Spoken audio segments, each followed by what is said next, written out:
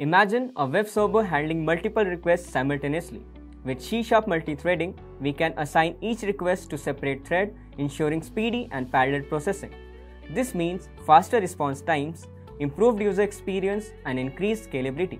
In this video, we have tried to explain the fundamentals of C# multithreading, with a hands-on example showing how threads work and handled in a very simple and comprehensive manner. But before we begin, make sure to subscribe to our Intellipaat YouTube channel and hit the bell icon to come across more updates like this. So let's start with our multi-threading part. So for that, first you need to create a new folder. So you can name it as anything you want. I will name it as my project. Then after creating the new folder, go inside the folder, then click on the address of the folder and write as cmd. Basically, it will indirect you to the command prompt, and as you can see from the screen, already one folder has been created as my project. Okay, so for having the process of multi-threading in C#, you need to have Visual Studio Code. Okay, you can also do in command prompt, but Visual Studio Code will give you much better results and in a much more better format. So for that, how are we gonna do that? So if you don't have Visual Studio Code in your system, so first download it, and I already have, so I don't have to download it again. So how are we gonna connect our command prompt to the Visual Studio Code? So for that, we need to write one command as .net new console. So what exactly it will do? This command will create a new project for you guys in the Visual Studio Code, and it will be named as a new project. As the project what you named, suppose I have named it here my project, so a project named as my project will be created in the Visual Studio Code after writing this command and clicking on enter. As you can see from the screen, it is also showing that restore is also has been completed. So it means that console is already been made in the Visual Studio Code. So how to access to that? For that you need to write code dot and then you have to click on enter. See, Visual Studio Code indirectly open, and as I already told, due to the help of that command, there's already one project created over here as the same name, which I write as my project. And here, as you can see, there's one more file open, program.cs. So basically in this, there's a dummy program named as hello world. So basically console.write line, which you can see from the screen, it means that, this line gives the message to the console to produce the output. Okay. So in this particular program, we will be creating two threads. Okay, so why are we creating two threads? Because we have to show that how two threads will be processing simultaneously, as multitasking means how even if you're working on the system, there are some back apps which are already running there. There are other tabs also. Here also you can see from the screen I am having a snipping tool, then I am having open my PowerPoint, then again Visual Studio Code, command prompt, Skype. So these all are working behind my system, as I'm currently working on this Visual Studio Code, but still my PowerPoint is also working, Skype is also working. So in that particular way, this particular line, console.write line, gives the message to the console output, indicating that it is output that has been created by using the value of threads. Okay, so before that, first let's run this code to check if the code has been created successfully or not. See, we got the output. So it means the console is working and the output is we are expecting that we will get. So let's start with our code. So first we will put using system. So basically this line imports the system namespace, which provides fundamental types and base classes for .NET framework. Okay. Now we'll write using system.threading, again semicolon, and system.threading is basically a namespace which contains all the types of classes, interfaces which are used to access or which is used to perform multi-threaded programming in C#. So basically system.threading is used for that. Then we will create our class and I will name it as program. So obviously now we have created our new class. So now we will start with our entry point of program, which is static void main. Okay, so you are must familiar with this line. So basically this line does not return any value, but this gets executed when the program starts running. So inside this, as I already told in the start, we have to create two threads. So we will be creating our two threads first.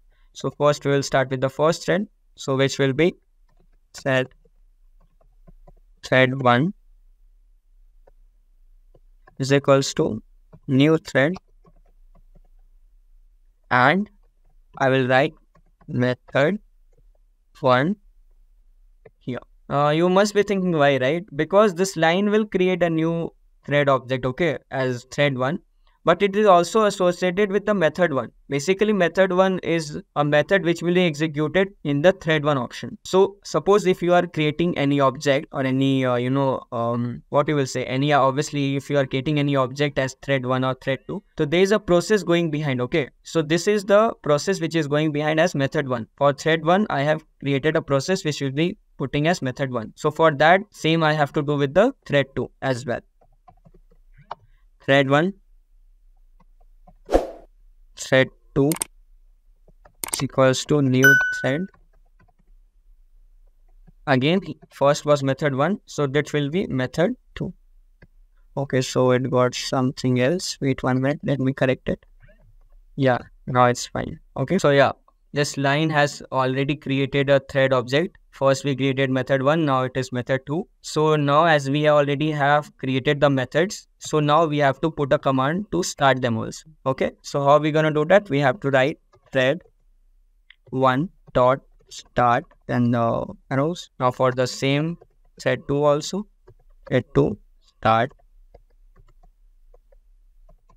Yes, so now we already have done that. After this, we have to create a new, method 1, which will be executed by thread 1. So for that, we have to create one more static method. So we'll do that now. Static void method 1. Okay. After this, we have to put a for loop inside this. For, then we have to initialize it as initial I is equals to 0. Then we have to put the iteration value till 8, and then we have to write I plus plus. So basically what it tells that this code will be running till the 8th step. After 8th step, it will be getting eliminated. Okay, so this we have done. After this, we have to write the same line which we already wrote as console.writeLine. So we will write now this console.writeLine, and then we have to put our first thread inside that, which is at thread 1 colon then plus I. Okay, so this is for the thread 1, and then again this same thing we have to do for thread 2 as well. But before this, you have also mentioned this command also, thread dot sleep and 1000. Basically 1000 means 1 second. So if the thread 1 will start working, so for every second iteration there will be a pause for 1 second. Okay, so this is how this process gonna work. As we are making thread 1 and thread 2 to process simultaneously, so we need to have pauses, right? So for that, I have created this command as thread.sleep, which will be pausing 1 second after each iteration. Okay, so the same thing we have to do for method 2 as well, right? So we'll do for method 2 as method 2. Okay, so again here also we have to do the same for loop for in I is equals to 0, I should be less than 8, I plus plus, right? And again here also we have to give the command to the console to give you the output as console.write line, and here we have to write thread 2 as thread 1 is already done. Semicolon plus. Okay, so here we have to put semicolon also. In the first I forgot to put. Wait. And now it's fine, right? Here also we have to mention that sleep command thread dot sleep 1000, right? Okay, so now I already have completed the code. So let's run the code and see what we get as result.